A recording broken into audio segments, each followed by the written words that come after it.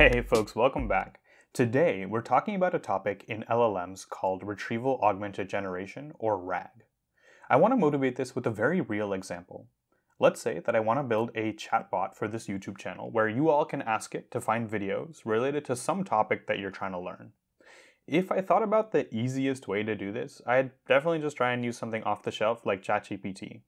After all, it's been trained on the internet where these videos live, and it's proven very useful for answering questions in a relevant way. So let's go ahead and give it a shot. Let's ask it, give me the title of a Retrieval math video I should watch to understand kernel density estimation.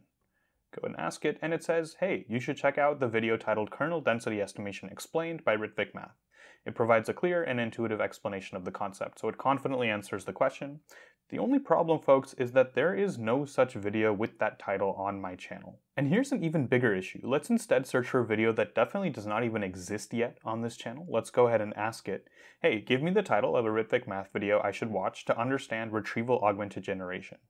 Now, that's the video you're watching right now, but when I'm filming this, that video definitely does not exist. And what does it do? It confidently hallucinates, hey, you should look for the video titled Retrieval Augmented Generation Explained by Retrieval Math. It should give you a solid understanding of the topic. This is a real problem, folks, because if I release this chatbot as is, I'd probably lose the trust of a bunch of you who try and use this. Let's go ahead and draw out the diagram for this usual non-RAG solution to see what might be going wrong. So the diagram is pretty simple. The user, who is you, enters the query asking for which video is relevant to your interest. We send that to the underlying LLM, ChatGPT in this case, and we get a response. Now, there's a few issues here. One is that we have to deal with this known issues of LLMs, proudly hallucinating facts that don't exist, as we just saw. Another issue is that any frozen LLM is not going to know about events that happened after it was trained. So if there is in fact a new video on this channel, like when this RAG video does come out, it has no way of knowing about it. And finally, as the user who gets back this faulty response, I have absolutely no idea of why it generated this response, leading to a pretty big interpretability gap. And now we can start talking about how are we going to solve these things using RAG. RAG, if I was just to explain it in a really simple sentence, is that we're just going to give this LLM a little bit of help. We're going to provide it with some information that it either wasn't trained on or which it incorrectly isn't paying enough attention to hopefully get a more correct, up-to-date, and interpretable response at the end of the day. Now, what might this look like? We might start by taking all of the video titles that exist on this channel and first, as a first step, see which ones are decent matches to the user's query. For example, going back to our query about kernel density estimation, which video is right for that one, here's 5 titles we might be considering.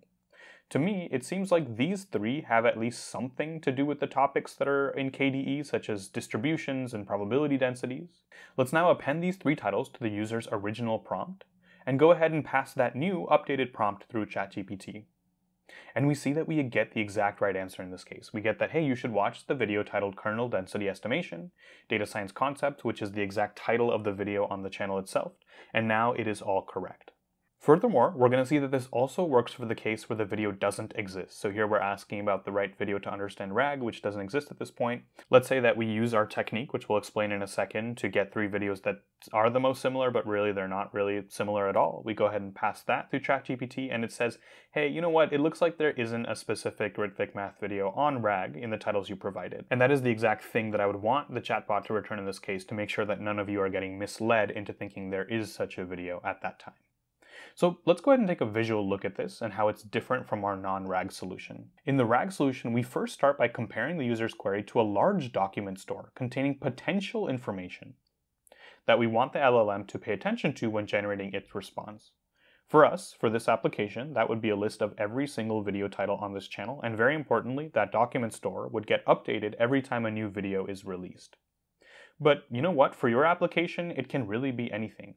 If you're building a chatbot for an online video game website, let's say, where users can ask for a game that's fun, easy, and for the whole family, your document store might be a bunch of reviews of recent video games. Let's say you're building a chatbot to help college students find a cool class that they can enroll in this semester. You might start by taking the entire course catalog for your university, chunking it into sentences or paragraphs, and those might make their way into your document store. And folks, that's the first step, retrieval. We find the k most relevant documents in our store for the user's query. Let's just use k equals 3 here for simplicity, but that's something that we can tune. Then we move on to the augmentation step, where we augment the user's query with these relevant documents and tell the LLM, hey, you need to pay attention to these documents when you come up with your response. From there, it's the same as the non-RAG solution, where we pass this augmented query into the LLM, into ChatGPT, and have it generate a hopefully better response. Now, there's more to be said about each of these pieces in RAG and several extensions to make the solution even better and better. But the most burning question for many of you is probably about the R step, the retrieval step. How exactly do we find the k most relevant documents for the user's query? What does that actually look like in practice? In its most simple form, folks, we can take an off-the-shelf LLM which semantically encodes text into an embedding space. For example, we can use a pre-trained BERT model, but it's really up to you what model you want to use here. Many different choices can work, and probably in practice we should test all of them to find the right one. We pass that user's original query through the BERT model, which gives us an embedding or vector, which in some sense is capturing the semantic meaning of this query. We also pass each document in our document store through this same BERT model and get an embedding per document. Now really quickly, notice that the second part, embedding all the documents, just needs to happen once, and we can store or index all of these documents ahead of time. Then we go ahead and calculate some similarity measure, like cosine similarity, let's say, between the query embedding and the embedding of each document. We rank them descending by this cosine similarity and grab the k documents having the highest cosine similarities.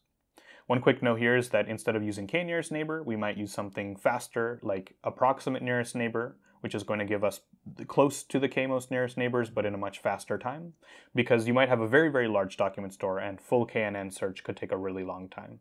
So in words, what are we doing here? We're saying, you know what, let's semantically encode the query in this way. Let's semantically encode all the documents using the same model, and we're going to find the documents who are semantically the best matches to the user's query, and that's going to be how we get our retrieval step, how we grab this collection of documents who in some sense seem to be related to the user's query and are good candidates therefore to append or augment our original query with in order to get a better response at the end of the day.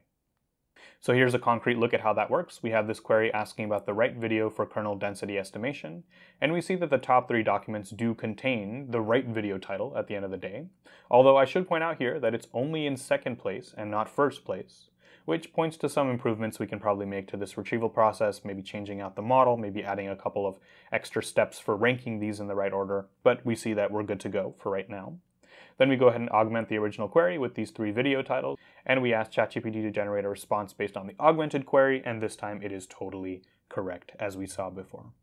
And folks, that is RAG in a nutshell. Obviously, a lot more to be said here around specifics and extensions, and if you have any questions, please leave them in the comments section below. If you liked this video, folks, please like and subscribe for more videos just like this, and I'll see all you wonderful, wonderful people next time.